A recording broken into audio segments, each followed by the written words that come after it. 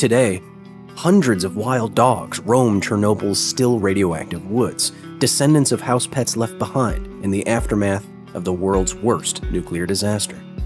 And you can help them. Within a few dozen hours after Reactor 4 at the Chernobyl Nuclear Power Plant exploded, a 2.5-kilometer-long convoy of over 1,200 buses was rushing 47,000 people out of the town of Pripyat and left everything not absolutely essential behind. Tragically, pets fell into this non-essential category.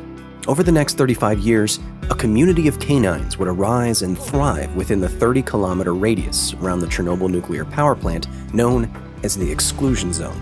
If you want to help the dogs of Chernobyl right now, any donation you make underneath this video is tax deductible and will go towards maintaining this incredible and singular canine community.